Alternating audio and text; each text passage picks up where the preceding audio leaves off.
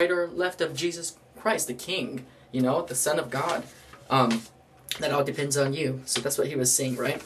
And then it says the physical beast marking was done purposefully by the principalities in order for cognitive dissonance and giving us the expected sense of what the mark was, not knowing the mark was on those who were not in truth.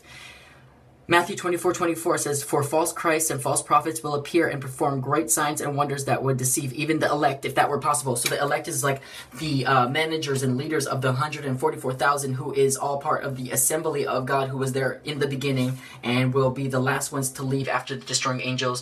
Get those who have the light of truth on them, the Holy Spirit, the signet, the Jesus Christ in their heart, the Holy Spirit has been planted.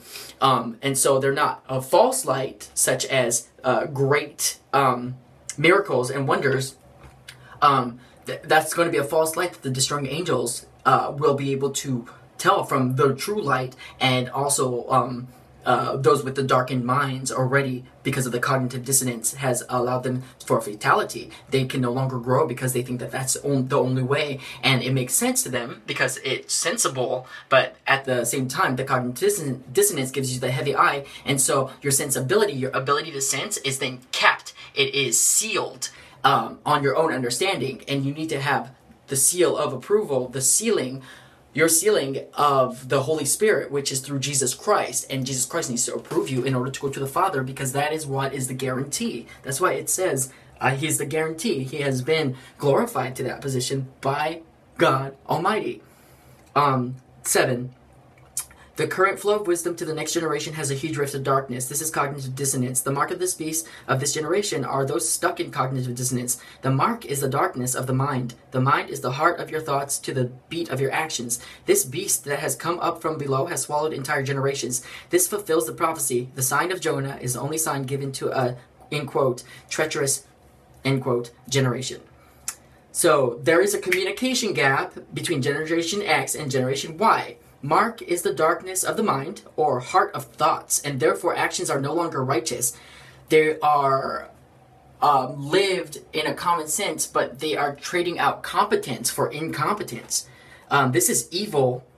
This is evil. And when I say evil, I don't mean like monsters or dark or sinister. Look at evil, E-V-I-L, as opposite of live, L-I-V-E. It's backwards, right? Anything that it makes you not be able to live in a peace and harmony of virtue in the respects of all mankind is antithetical to what is righteous. Therefore, it is living backwards, but thinking that that is right, and that is evil. It's very sinister, but it's very easy to understand, right? It's almost the same concept as karma. I remember reading somewhere that the concept of karma, there's all these different types of karma, like 3 different types of karma. But what it is you go through life doing good deeds, and this is giving you acceleration in life. And what you need, if you watch Chicken Run, right, it says you need thrust, right? In order to get something so big off the ground in flight, you need acceleration, and with that acceleration, it's thrust, right? Anything that is karma, anti-living to giving yourself acceleration, inhibits you from going faster and slows you down. And that is not going to get you off the ground. That's not going to get you lifted, enlightened, glorified. It's not going to get you to the higher ways of thinking, to being a true Homo sapiens, right? And wisdom. And so even that, it's evil. It's live backwards. And so above, so below, reflection. Think about it like that, right? And the, competence for incompetence. Okay, this is the reason why we no longer can discipline children correctly, because we see it as abuse, because we have misinterpreted wrath for abuse. In Matthew 12:36, he says, he answered them, an evil and adulterous generation seeks for a sign, but no sign will be given to it except the sign of the prophet Jonah. Adulterous, it means false. It means being a fake adult. I always thought adulteress was like adultery, right? But that is an adult being fake in marriage. That's adultery. Adulterous nation means that you are being a fake adult. You think that in your maturity, as living in your social structures in your society and the way that you have progressed and are making yourself comfortable has to do with everything outside yourself in the world of things, right? That is fake. It's an illusion. It is necessary in order to do that, but comfortability is still a very subtle enemy, because anything that it makes you comfortable gives you an attachment. And attachments, as you know, will cement you into place, and then you can no longer grow. That's why to know is not to know, right? But comfortability is also such a relief, but it's a fake relief. It's not a relief that you want to sleep in this time right now, because little do you know, it could be like an an anglerfish, right? You think that that little light in front of this huge monster, you can't see the monster, but that little light, you want to get it. Like from Finding Nemo, you want to get it, and it makes you happy, it makes you comfortable in the dark, and it makes you want to live there. But if you latch onto it, what happens? The monster comes and it eats you, and you realize that it was fake. That's what it has.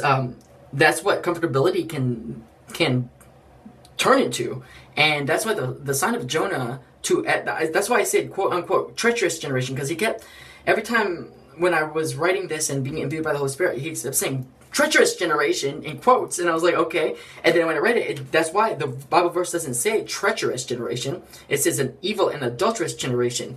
And the reason why it's treacherous generation that he was quote saying to me is because think about like a path that is treacherous, right?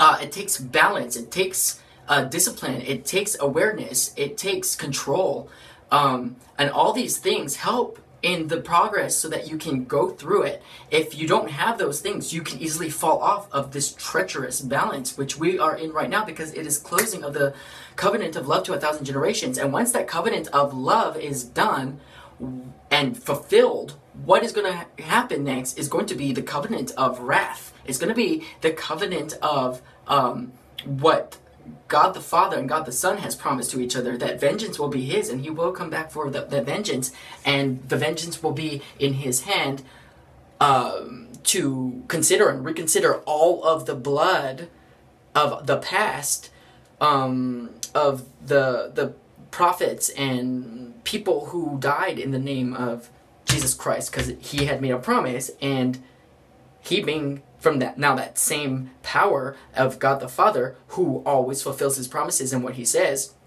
you know that that's going to come about. And so right now we are in a treacherous point in our stage of not only development, but in the closing of this grace that we have been under. And that's why it is very important that people need to wake up out of this cognitive dissonance right quick, because the farther we go along towards the end of this agreement, this contract, the harder it will be for people to get out of it. And then what you'll find is annihilation, right? Fatality. They won't have the capability, the sensibility, the reasonability in order to get out of that. And then you have what you call being petrified in pride. And that is a weight, that is a final weight, that's your core weight that holds you down and is false, right? And you cannot be living with the truth with any type of falsity. You need to be purely truth. Okay, and then 8. Thus the elect are marked with the name of God and the Lamb. The light and righteousness both give light to the mind, and the destroying angels therefore know who is and who is not. So this shows that the minds are soulful with the Holy Spirit, shining through the darkness of the minds that are dim or close to going out. The elect marked.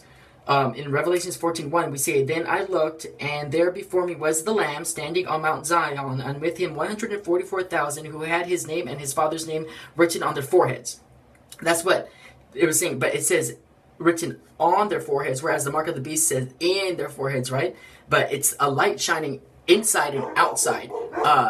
Whether this light is going to be physical, like you're glowing, who knows? But the way that we can understand it right now is that it's going to be an awareness to the truth and the maturity on how to handle yourself when something is right and still living a righteous life, right? And being in line with how it was taught for us to live in accordance to that way on a common sense of yourself. That is going to be your common sense, which is going to already be way higher than the logical reasonabilities of logical rules and regulations that man has put within societies and rules, which works here. But this is a common sense of virtue, and this virtualization will always trump anything that is logical man and reasoning. And that's why you need to do that, because in order to be a citizen, I guess, in the kingdom of heaven, in that common sense, that high factor in common sense, that has to be just your foundation of how you live every day. It can't be something that you have to struggle with. That's just how you live. If you can't live like that, then you don't belong there. Yeah? Thus the elect are marked with the name of God and the Lamb. Okay. The destroying angels, this part. Okay, so 1 Corinthians 10:10, it says, and do not grumble as some of them did and were killed by the destroying angels. So what that was all about was, that's why in the Old Testament, it was during when they were in the desert for 40 days and 40 nights, even though God was giving them all the comforts that they needed in order to survive in this desert of wilderness for 40 days or 40 years, that's a long time.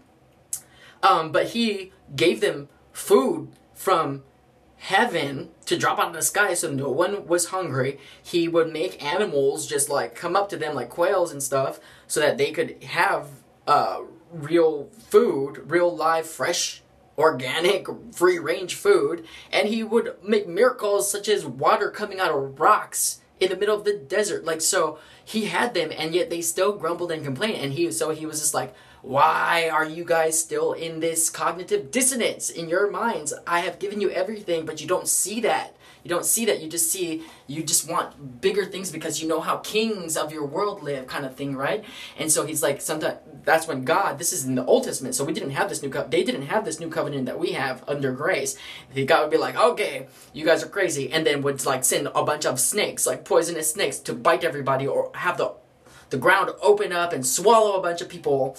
Those are destroying angels. They're unleashed on the earth in elemental forms. But there's always a way out of those things too. Like with the poisonous snakes, they repented. That's the first way out. Humility needs to come before honor, and repentance means that I understand that I did something wrong, and from this day forward, I'm going to make a conscious effort with all of my heart to change that, so that eventually it will become natural that I don't do that anymore. And it's no longer going to be a struggle. It's my first nature is going to be not doing that.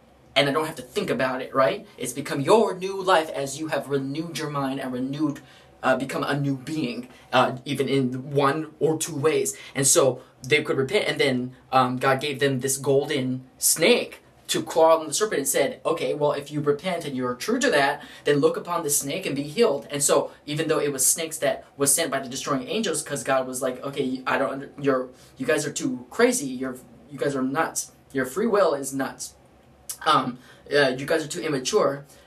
He still gave them a way out by sending another snake. So the thing that bit them and killed them was the very thing that they needed to face in order to be healed. And so sometimes the sword that is used to torment you needs to actually come back, and you look at it differently in courage and in compassion almost, and change into a virtualization of what used to be an evil thing that was killing you, and you have to go back on your own in truth, and then you put it to your wound and it heals you.